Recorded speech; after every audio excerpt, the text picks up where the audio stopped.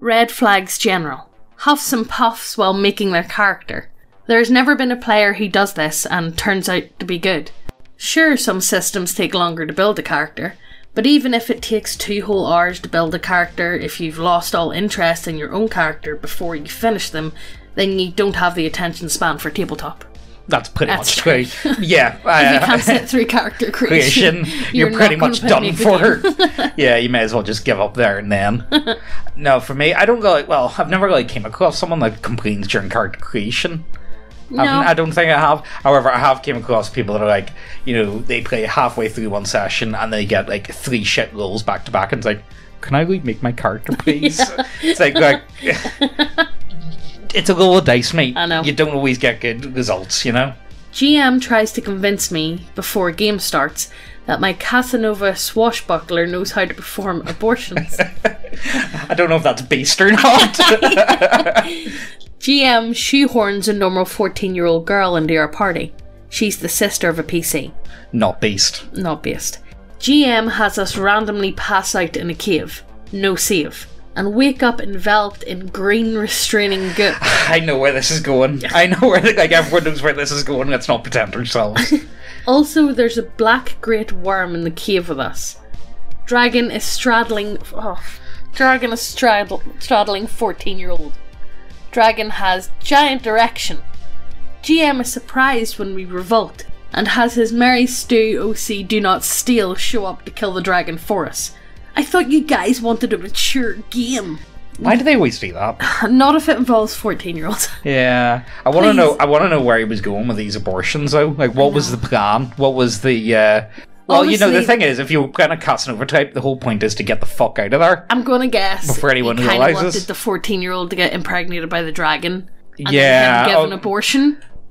Or something. I don't fucking know. I don't know why I'm in there. Why am I even question this stuff next post, Megan? Why do we even try to apply like logical reason? No, that's not logical. Players that disregard restricted races and classes, even when told certain things are not to be used in game. Bonus points if they're new and still disregard DM. But Dragonborn! Dragonborn! I want my teeth in the What about my half vampire? Oh, please. Please, Daddy, please. Oh, God. Players that fuck around with their phones during the game. Dead silence for 5 minutes before Idiot realises we are all staring at her. Players that roll dice before stating what they intend to do. Ugh. Yeah. Well, it's not too bad online. On Roll20 at least. Rolls dice. I'm attacking the goblin. Oh. If it's dead, then I attack the other one. Players trying to backseat DM. Bonus points again if they're new and have no idea what they're talking about. Why can't we just... That sucks. You should... I'm jealous of the DM bros that have good players. I keep hoping I'll find a few. I know they're out there. Aww, per DM. Per DM. You need to remember, players are expandable. DMs are not. Yeah.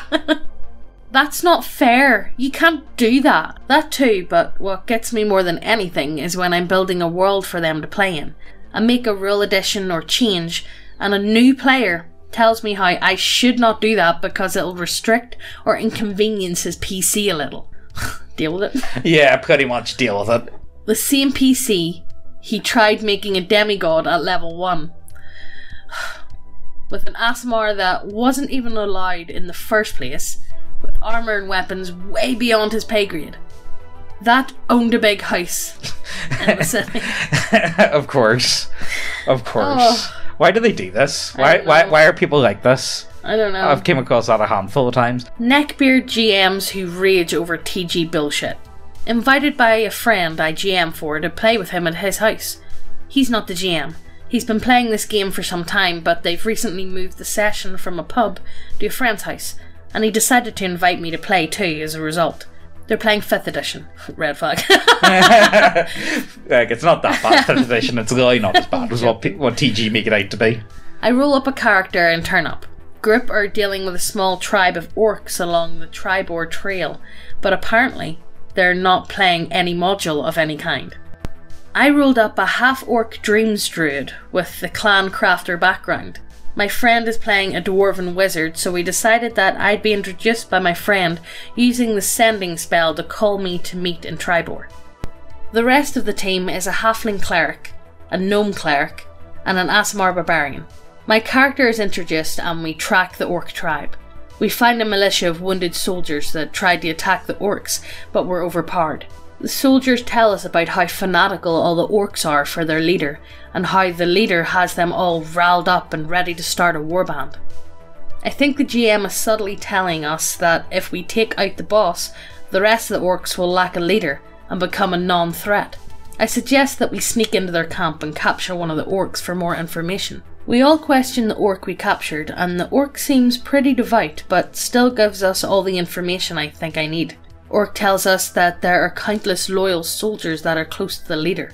Orc tells us that they sleep in the same hut as the leader to protect him. I think this means that all of the people we need to kill are in the one hut. We tie the orc to a tree and we sneak into the camp using Pass Without a Trace. Before we attack, I ask one of the clerics to cast Silence, and then we attack. The fight is pretty tough, but none of us go down, and we end up killing the lot and leaving without raising any alarms.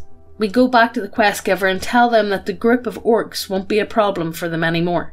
Quest giver says he's not going to reward us because we didn't clear out the camp. We all take turns trying to reason with them, but they won't budge. Barb suggests we go back and finish it. I tell them that if the town wants the orcs gone, they should do it themselves, and that the rest of the strength of the orc camp has been greatly reduced anyway. Barb doesn't agree or disagree, and doesn't seem to care too much either way, but I would still rather have the reward. Quest giver guy says they can't attack because they're low on trips, and that we're leaving them in danger by not clearing out the orcs. I say that I don't particularly want to kill all the orcs. Tell the quest giver that orcs are predictable and will likely clear off. Seeing as we have all been talking to this NPC for a while and haven't been asked to roll, I finally ask if I can roll Persuasion. GM tells me to roll a Deception instead, and tells me it will be really high. I fail the roll and the GM finally breaks character and tells me that the orcs will likely attack in the town in retaliation. I tell him that we'll just defend the town if that happens. We end up going to a tavern and halflings get into a fight with a noble and we all laugh. Never get invited again by my friend. Ask him why a month later. Friend tells me the GM messaged them on some app I wasn't invited to and told my friend not to invite me. Friend recites some of the bullshit he was talking about. It's all bullshit about trying to change orcs and that I'm the wrong type of D&D player. According to my friend, the GM later basically had them repeat the same mission because the orcs decided to raid the town caverns. I don't see what was wrong with what they done. Yeah, I don't really see much of an issue. Like, don't get me wrong, orcs they do rely on a strong leader. Once you break the leader, they do tend to break the morale quite easily, and then they're very easily fight amongst themselves. Yeah. So I don't really see much of an issue there. They'd probably kill most of each other out anyway, trying to fight over who's going to be the next leader. I mean, if you really wanted to, I suppose you could kill everyone else in the tent, so they would be the next in line. Oh, did they? Yeah. Well, then what the fuck's this DM garden about them? I know, they killed all the big boys but then in again, the tent. When it comes to, I think a lot of the time, whenever it comes to NPC quest givers, would you really be that shocked for a quest giver to end up shafting you? No. I know people garn about that all the time. They're like, oh, but you said you would give us that. It's like, yeah, but people are dickheads. Yeah. Like IRL, but I don't know if you can translate that well into tabletop games and it still comes across fine. Yeah. As far as I'm concerned, he seems to be lucky he wasn't invited back, so, Yeah, it seems like the DM was just being difficult for the sake of being difficult. It's not the worst, though. Pretty mild, but you got out of it, so good on you. Here's my Tiefling Bard's 10-page backstory. I mean, that's not the worst. Okay, yeah, it is pretty bad. However, at least he's writing a backstory. Well, better than me, a blurb. Okay, I admit, guys, I write a blurb at best. Right? I kind of have a good idea of oh yeah, they did this and they did that, but it's not really enlightened. Most of the time it's 2 paragraphs. Don't judge me too harshly, guys, okay? Not reading the rules despite having played for weeks or months. I mean, you pick up on it easily enough. Hey, I'm running X. X being anything than fantasy dungeon crawling in D&D. You in? Not that bad. Yeah. I don't mind dungeon crawlers. GM doesn't tell anything about coming adventure. Your character turns out useless. I mean, like, you know, at least get an idea of where it's set. Yeah. I steal from / attack party. Like, what the fuck? No thanks. That's just annoying, but to be honest with you, and why is it always a rogue? It is always... Oh, look, I've been playing a rogue for a long time now. I haven't stolen anything from party members, just saying. That we know of. That we know of. I actually haven't, though. And I haven't attacked party members as well. I think I've been a quite well-behaved goblin. Yes, you have. Red flags for DM, in my opinion. Anime, anything. Talks about anime. Look, you guys know our opinions on that matter, so let's just skip on, will we? Any memes or pop culture references in-game, especially early in the game.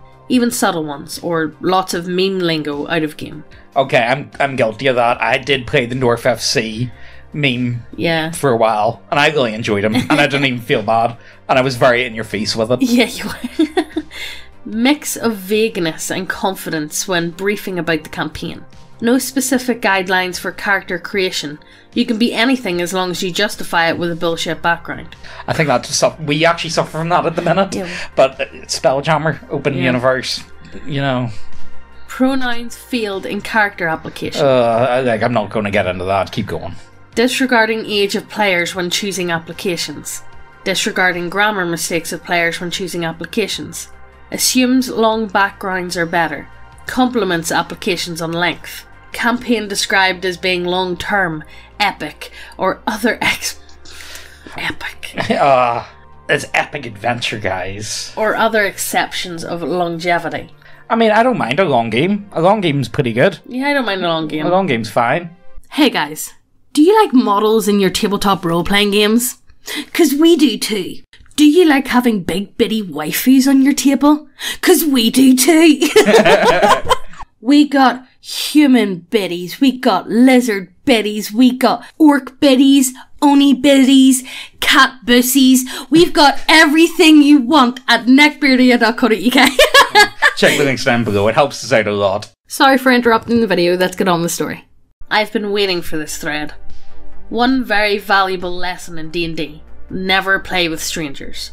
Oh, I'm fucked then. I don't know. For the I think it's been 2 years since I've played a game with IRL friends. Yeah. Like people I've known beforehand.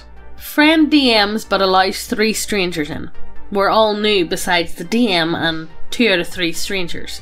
The new player that I'll call X is fine, just uninterested due to Y and Z. Y is supposedly a super experienced DM. Z is transgender, also has tons of experience. Both Y and Z made a matching Clash Tower race team. Z calls Y Lord. Y does a Twilight Cleric. Wields 2 martial weapons plus shield. Self-reported ability scores, near 100 total.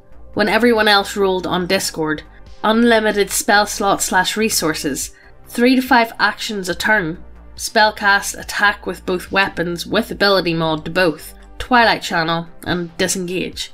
Started game with magic weapons. Rolls twice or lies about his rolls indirectly. Tried to do homebrew shit, but DM rejected him, so he just added custom proficiencies, resistances, advantages, feats, etc. Late for every session he was in and joined last moment. His cheating is bullshit, but the way he plays is even worse. Clearly has already read the module, flirts with Z, cringe as fuck. Yes. Rushes to speak to NPCs but never talks to any player unless he's trying to diminish / control them. Metagames to be in every place at once. Constantly wants to put the party in line, despite everyone ignoring him. So just has a presence by either spam talking himself at NPCs, splitting up the party so he could have NPC time alone with just him and Z, or doing teleports behind you and points a sword at you / kicks you. How dare you do that? I will slay you if you do something stupid / disobey my orders, etc. To everyone's confusion, he just say, yeah, okay, and move on. In addition to that, late to both fucking sessions he attended before being kicked out. Nearly single-handedly killed the group because he wiped out all interest for the new players. Somehow made the game a competition between 2 groups and made conversation awkward as fuck. So it was 5 people speaking to each other and Y 2 NPCs. I mean, the guy seems pretty cringe, not gonna lie. He does seem pretty fun. Y is kicked out. I try to pick up the pieces by talking to each player, bringing them into the game, initiating conversations, asking for people's input, etc. Trying to make it a cooperative story experience, and trying to make sure everyone has fun together. The session after Y is gone is way better. It took a while to get people to open up, but there was actually a lot of PC interaction and laughter. Z is still in the game. Cheats like Y, but not as obviously. Turned on Homebrew and tried to grab a bunch of OP races / subclasses, but was rejected and threw a fit. Doesn't do any extra action shit or hog attention, but give themselves magic items, free feat, custom proficiencies in weapons, language, tools, advantage on random checks, etc. Also, always fucking late for every single session. You know, that would be the worst thing. It's like, oh, sweet, he's not coming this day. No, and then they show up. Thank God. Oh, no, he's here. Oh, got my hopes up, boys. They were actually an okay player at first, besides their moaning or flirting attempts at making shit awkwardly sexual. Cringe. But soon they got caught for trying to use the mobile feat when they shouldn't have it. They get angry and try to hassle the DM for flavour shit for 15 minutes, until he snaps and gets angry, so they go silent. DM looks at their sheet later and sees all the extra added shit, including gold, magic items, custom proficiencies, turning off encumbrance, etc. Just Who does that? Random. Who does that? I mean, like, it's pretty bold, not gonna lie, but like... So, no, but you see, it's on my character sheet, so it must you see, be true. Okay. I have no idea. DM goes to their sheet and turns on encumbrance plus attunes band of loyalty. Before the session, which they're late for again, they turn off encumbrance and unattunes the band. From this point on, they're not paying attention at all. Take like 2 minutes to take a turn that consists of just firing off Eldritch Blast or using Spare Oh my the god, Die. I fucking knew that they were a warlock. I fucking knew that they were a warlock. I just had that feeling. Always an awkward silence when waiting for them to decide their move. Of the DM asking, then the silence and immersion being completely broken. They also have the biological female in our group muted, probably, because they purposely ignore everything they say. Oh my God. Is that based or is it not based? I don't know. It's actually kind of funny, to be honest with you. I don't think I could play with people like that. Like, you know, just the idea of, right, yeah, you may be in the party, but we're just going to ignore everything you do. say. So go fuck yourself. How does that sound? No. How's this guy not kicked out with the other fella? Fuck Like, knows. let's be serious. I'm convinced they joined just because they had a grudge against my DM, or they're socially retarded. I think a bit of both. Both, I'm going to argue. But the thing is, were they not mates with each other? Like, No, you know, they were strangers. No, but if one of them gets kicked out, and then the other guy, would he not just go with them then? You would think. Unless like, they were all strangers. No, Well, I don't know. I don't know. There's one more part to this. Oh yeah, and they both came into the game with anime profile pictures as their character portraits. Oh, why is it so true? Why am I proven correct at every turn? People always go to You know, it's hard being right all the time, guys. Oh, fuck me. That's I quality. think Y was a lot worse because he played like he was the main character and everyone else was an NPC in a game he already played through.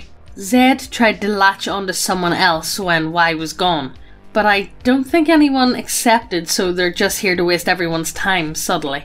Oh yeah, and that time when all the PCs were sleeping, Zed wanted to do encode thoughts plus Clash Tower's mind link to turn other PCs into slaves. Why? DM Why? refused. Anyhow, more shit comes to mind, but this is already 3 posts. The only reason why Zed is still in the game is because of surrounding friendships regarding the Discord channel, but they'll probably be gone by the next session. More than likely, it sounds like it. I don't know how the fuck you play with that. I have no idea.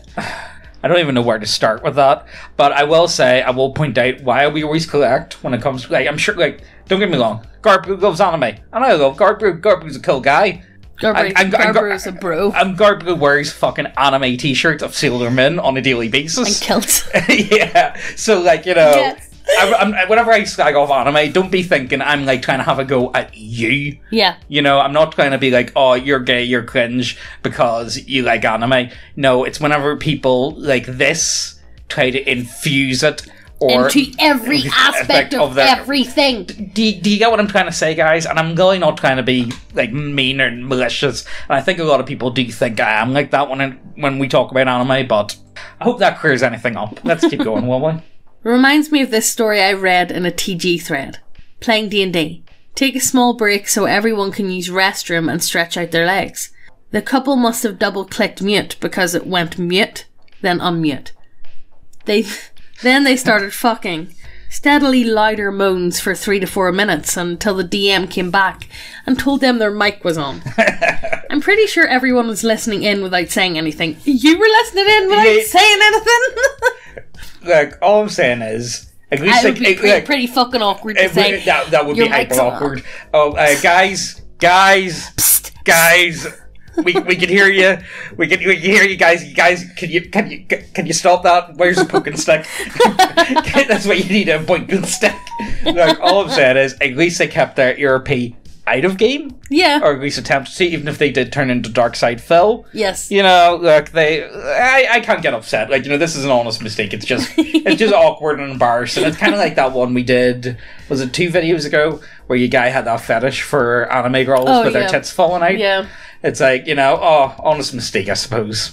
So, guys, what would your red flags be? For me, I'm going to put it out there. I'm going to say anime profile pictures is one for me. Furry profile pictures. Yeah, no, that's all you actually. Yeah, be honest with you. See if you see that, just leave it. Just don't bother. Be like guys, like you know that's Homer. No, not Homer. It was Abraham or Abe Simpson, where he walks in the front door and then walks straight back out. Yeah, that's pretty much what I would go for. What would your one be, Megan? If you had to pick, pretty much the same. Yeah. Anime, definitely, and furry, definitely.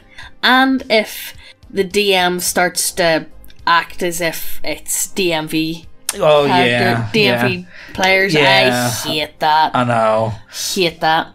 I get it, like, you know, if people want to do that, but, like, the thing is, if the DM wants to do that, it's like, well, just, like, boys, how about this? Locks fall on your head, go fuck yourself. Yeah. And there's not really much else you can do after that, you know, so I don't really get the whole concept that well, but, like, you always leave your own red flags down like, below. You know, if it's anything you have came across, they're like, oh, I just know this is going to be a shit show, boys. I just know it. It's coming. It's not going to be fun. It's not going to be good. Let's just get out now before we can. Or do we address the problem? I don't know. And while you're down there, check out the links to the website. Check out the models, the t-shirts, all the subclasses that we'll have on there. Oh, yeah. We actually got a new class. We got the Edgy Rogue, which is slightly overpowered, but it's kind of meant to be overpowered. Yeah. Pretty much think of the archetype of teleports behind you, nothing personal, the subclass. Well, go check them out, hit subscribe, and hit the notification bell so you get notified every time we post, and we'll see you in the next video. Bye!